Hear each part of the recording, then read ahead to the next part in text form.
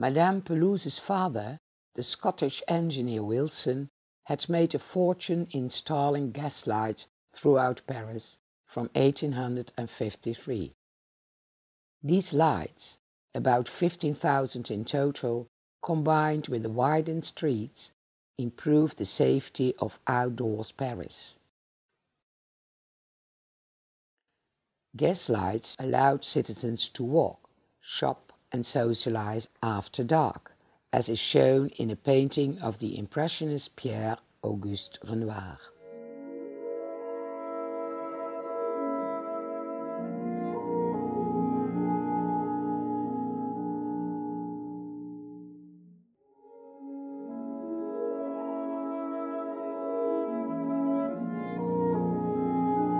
This painting depicts the open courtyard of a dance hall in Paris, which normally hosted working-class citizens.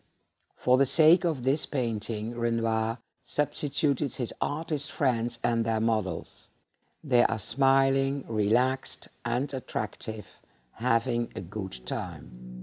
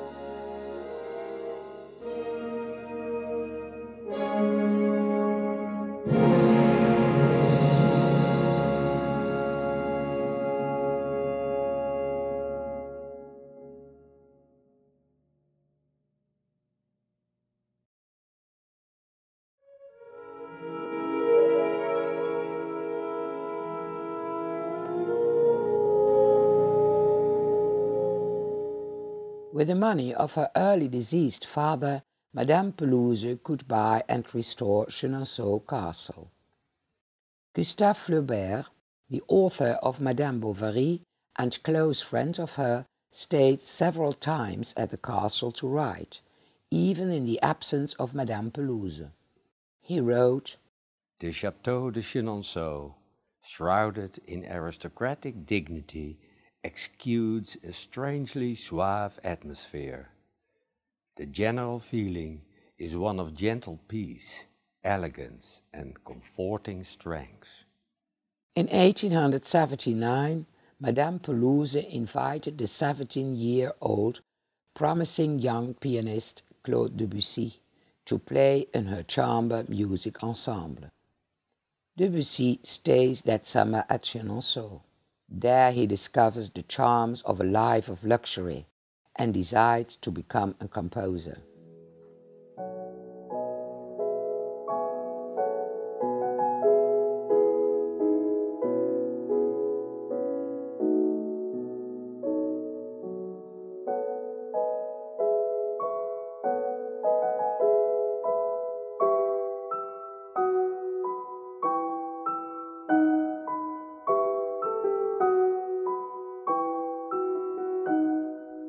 He developed a style of music that broke strikingly strong away from the tonality of classical music.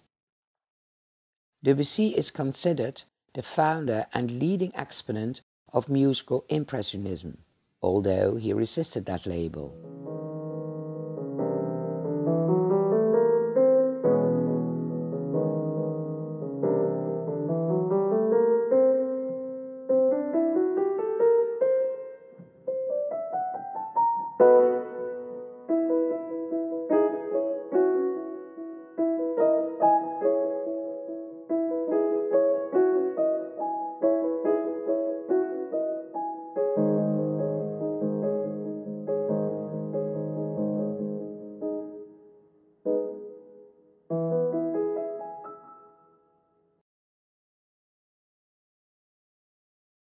Not in contradiction with Chenonceau's history, Madame Pelouze was the mistress of the head of state at the time, the President of the French Republic, Jules Grévy. And in 1881, at the castle once again, a grandiose wedding party was held. This time in honour of the marriage between the brother of Madame Pelouze, Daniel Wilson, and the daughter of the President, Alice Grévy.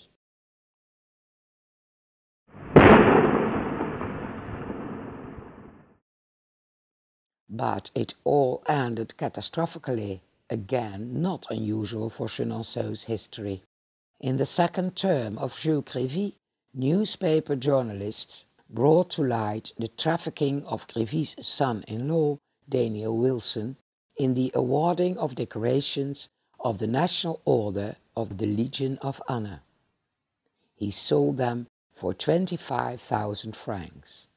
President Grévy was not accused of personal participation in this scandal of decorations, but he was slow to accept his indirect responsibility, which caused his eventual resignation in 1887.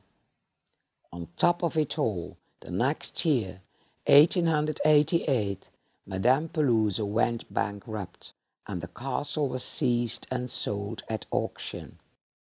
It was repurchased by the Building and Loan Association. The New York Times mentions the sale of the Pelouze collection, and most of the objects were sold far beneath current prices.